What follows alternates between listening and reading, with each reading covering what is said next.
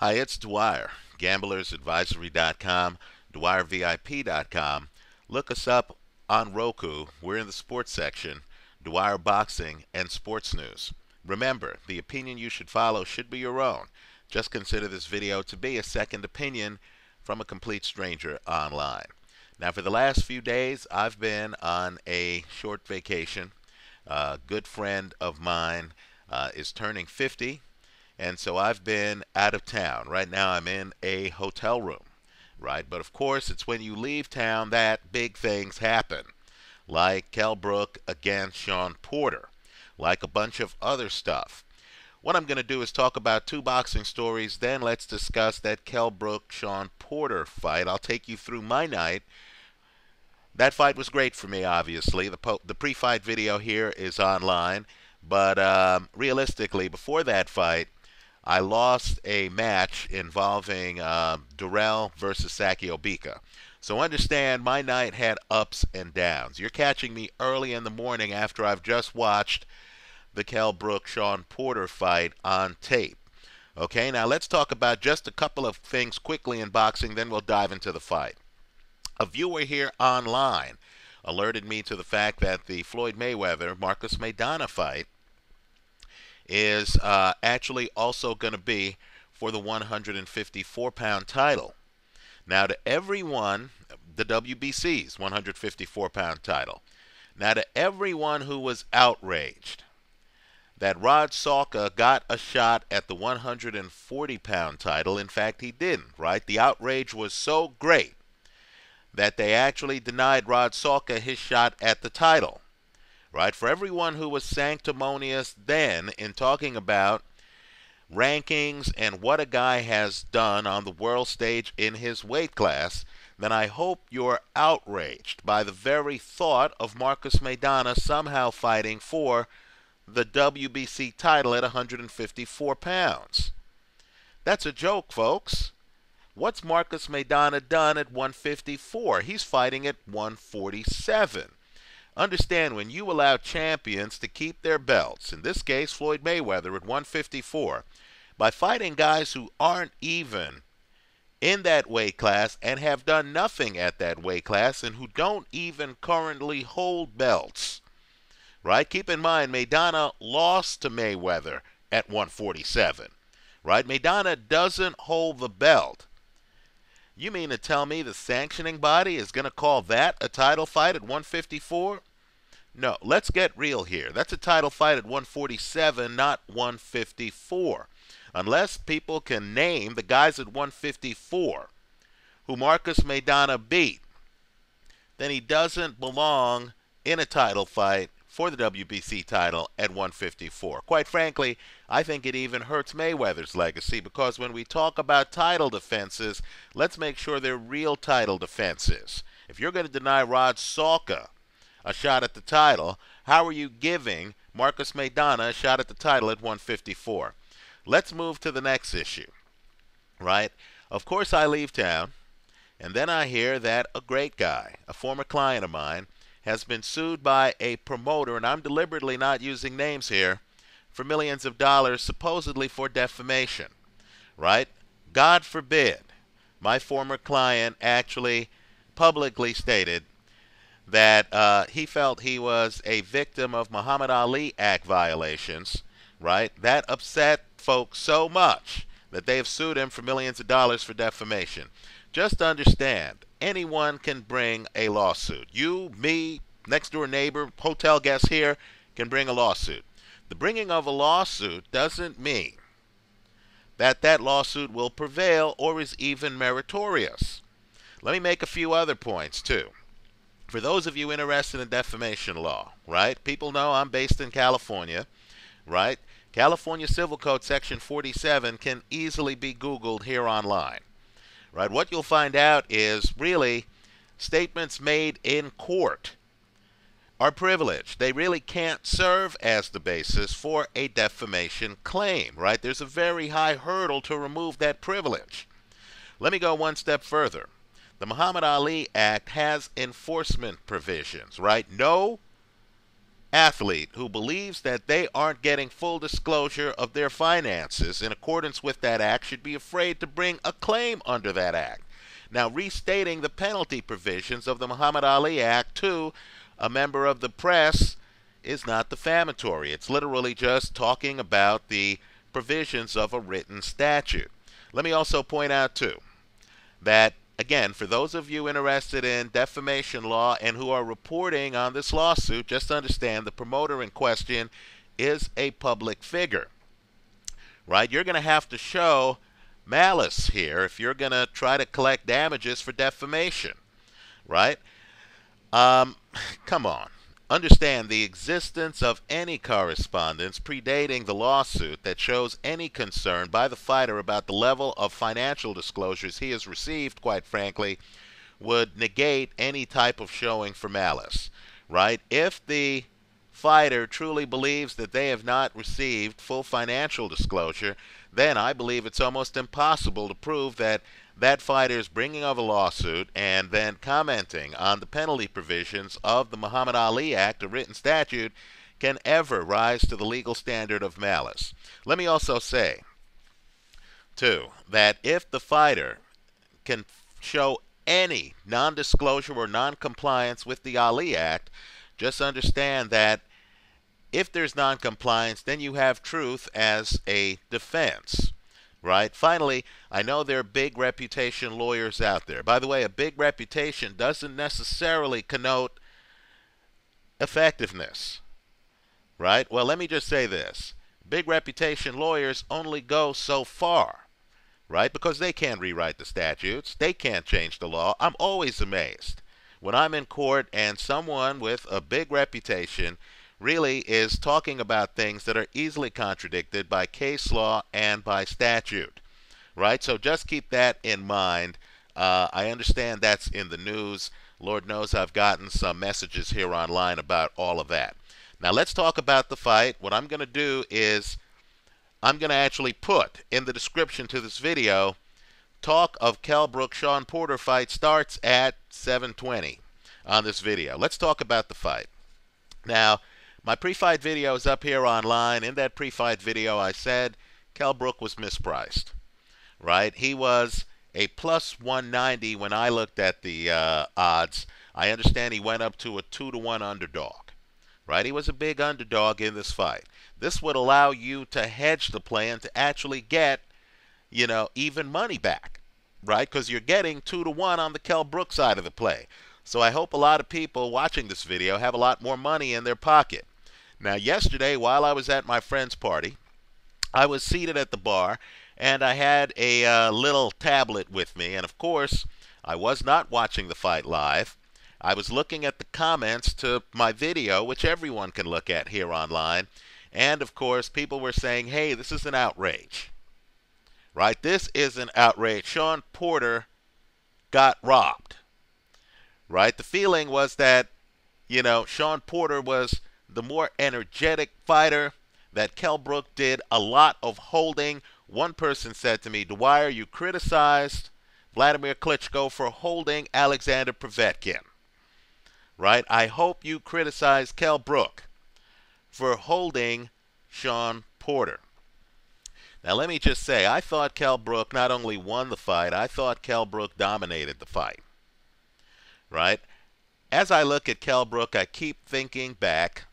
And keep in mind, I'm older, according to YouTube, than many of my subscribers here online. I keep thinking back to an old Colt 45 malt liquor tagline, right? They had a commercial involving Billy D. Williams, and the tagline for Colt 45, and remember, it's a malt liquor, was don't let the smooth taste fool you, right? When you look at Kell Brook, understand, this guy is high level, right? Do yourself a favor as you're looking at the fight, right? Don't be fooled by the body language of the fighters.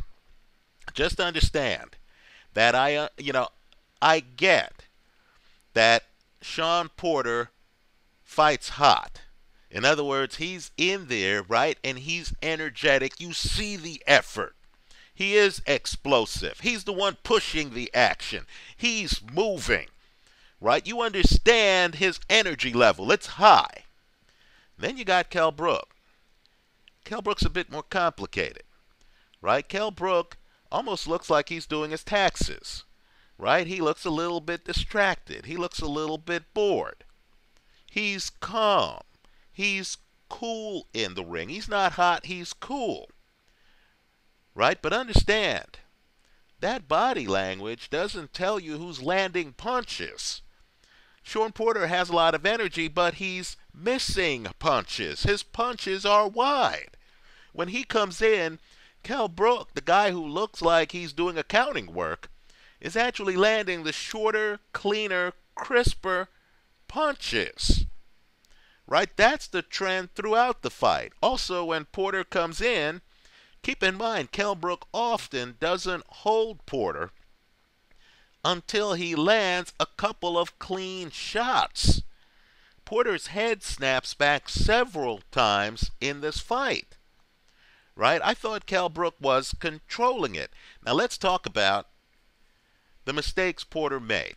Now I think Porter has a great corner, but I'm going to disagree with Porter's corner on a few things. Number one, if you get inside and the guy keeps holding you, you've got to draw the attention of the fans and the judges to who's holding who.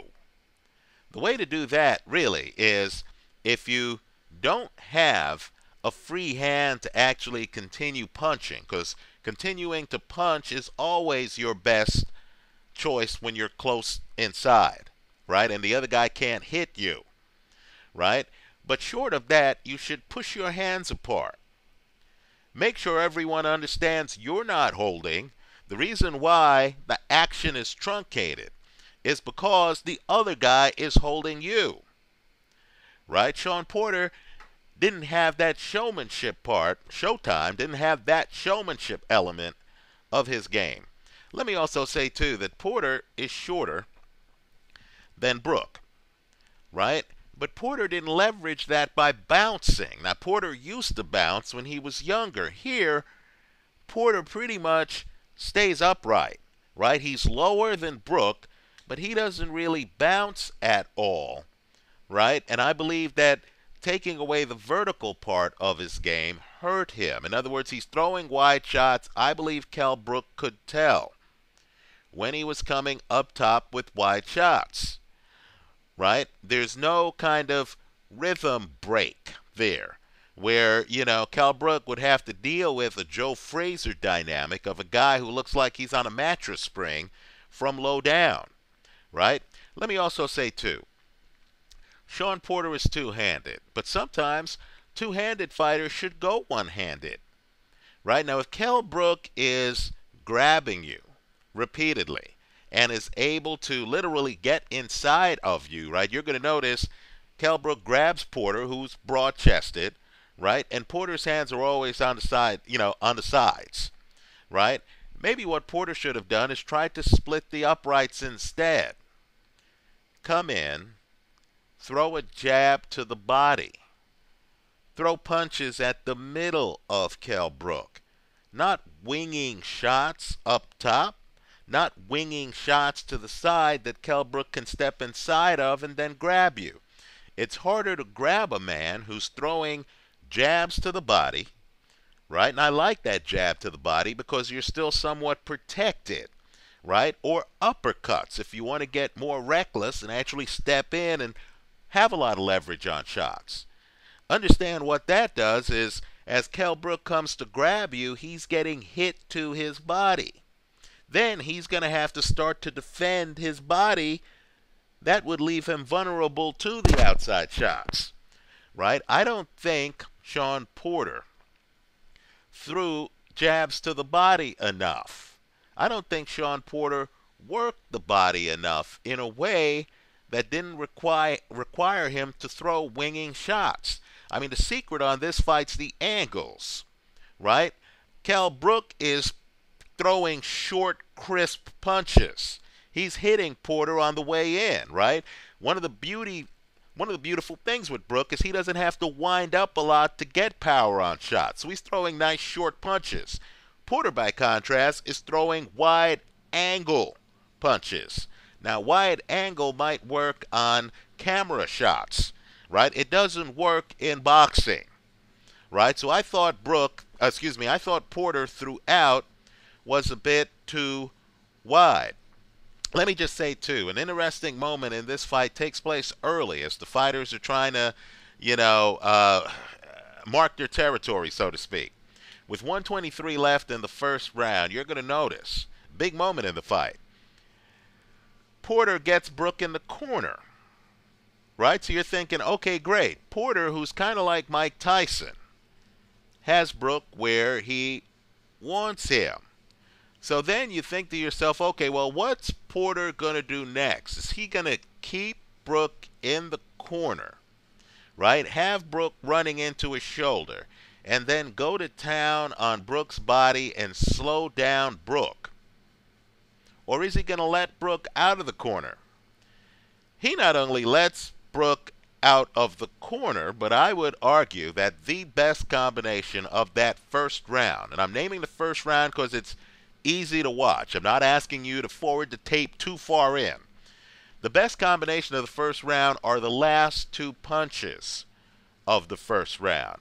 They're delivered by Kell Brook, right? Kell Brook is able to pretty much move around the ring where he wants to move, right? He's not Paulie Malignaggi. He's moving around the ring where he wants to move. And even though he looks, smooth, right? As I said, don't let the smooth taste fool you. Look at the last two punches of the round. I would argue that there's some acting going on there. Porter gets hit flush. Then Porter goes to his corner. And it looks to me like Porter's a little off balance, right? In other words, these short punches Kell Brook is throwing are landing. And they're hurting, right? That's the pattern throughout the match. Let me point out, too, that Brook doesn't throw a lot of jabs in the fight, right? He also keeps his timing.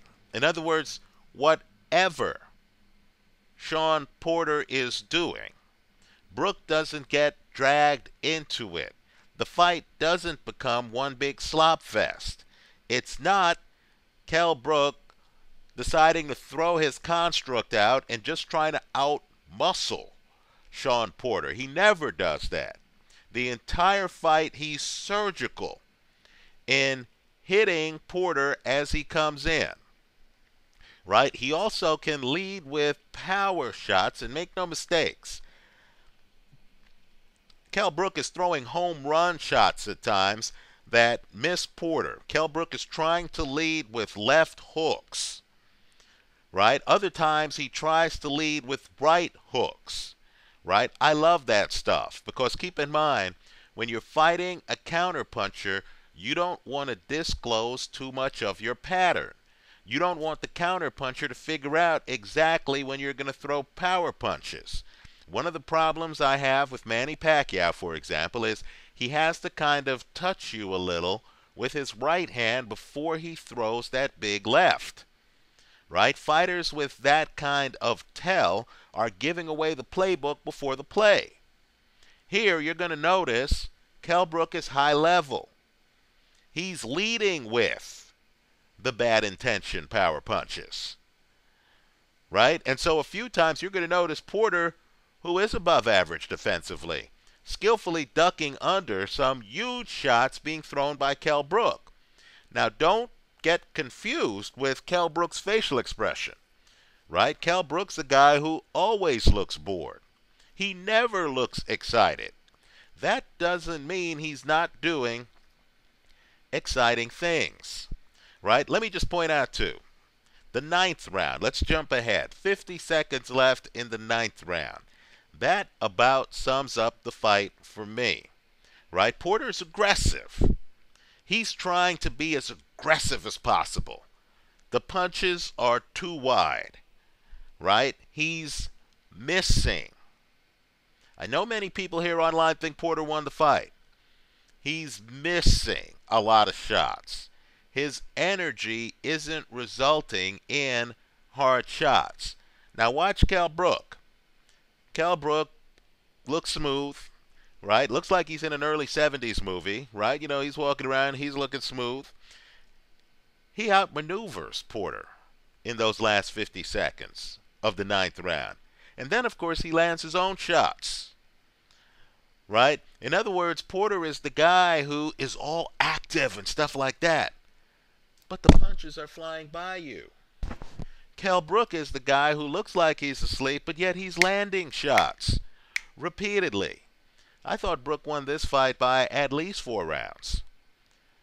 Right? I think Kell Brook is going to give whoever he fights a lot of trouble. Let me point out, too, the tip-off on Kell Brook. Understand that Kell Brook used to spar with Amir Khan. Now, you need to know that fact because understand, had these two men, even before this fight, fought in the UK, it would have been guaranteed box office. This would have been kind of like David Haye against Derek Chisora, right? The tickets would have sold out in about 2 minutes. Now, if you're Amir Khan and Kell Brook's your former sparring partner, and if you know, as Khan claims, right? And let's remember, Khan predicted Porter would win this fight, right? Don't underestimate the political agenda of fighters, right? If you're Amir Khan and you feel that you've dominated this guy in sparring, as Khan claims, then why wouldn't you get the payday, get the prize, right? Beat your former sparring partner on your home soil. Wouldn't that be an opportunity you couldn't turn down? But yet, not only did Amir Khan not fight Kell Brook, but Amir Khan went further and said that the only way he would fight Kell Brook is if Kell Brook had a title. Now, we could package that story however we want, right? You know, one way to interpret it is to say Kell Brook is nothing, right? You know, he's not worth the match. But there's another interpretation. It's that, you know what, I've been in the ring with Kell Brook and I see the hand speed. I see the short punches. I see the fact that the guy hits hard, and he hits hard, folks. The guy hits hard without a wind-up. I see the fact, now you didn't see it in this fight because Porter has great legs too, right? But if you're in the ring with Kell Brook, I get the feeling you realize Kell Brook is blessed with great foot speed, right? So Amir Khan may have realized, look, this is a difficult fight. That's a payday I'd have to earn. And I might not leave that fight the winner. Right? So understand, for all the people out there in the United States saying, who's Kell Brook? Amir Khan knows who he is. That's why he hasn't fought him up until now. Right? Understand a lot is happening at welter. Right? Floyd Mayweather has a full dance card if he wants it. If he doesn't, understand there's a mega multi-million-dollar fight between Kell Brook and Amir Khan if they want it. It's just a sign of the times in boxing that everyone talks about wanting these big fights, but we're not getting them. You know, the closest Keith Thurman has come to fighting these guys was sitting at the fight last night, right? He was there, right? Keith Thurman has a full dance card if he wants it. Folks, a lot is happening at 147 pounds. You have a new champion. A group of Englishmen came, crossed the Atlantic, hopped on a plane, crossed the Atlantic, crossed the country, and then did a coup d'etat and are leaving with the IBF title. If you don't know who Kell Brook is by now, please pull up some videos. This man is dangerous, as I said. With regard to Kell Brook, don't let the smooth taste fool you. Right? Maybe the guy looks, you know, as I said, like he's doing his taxes in the ring. Right? The hand speed, the power, the talent It's obvious. And he's added a lot to his game since that first Carson Jones fight. He can now tie you up inside if you don't split the uprights and throw straight punches to the body. Let me hear from you. I know many of you are going to disagree. If you disagree, lay out your entire case here in the comment section to the video. Leave your comments for me here online. Visit us at gamblersadvisory.com. Thanks for stopping by.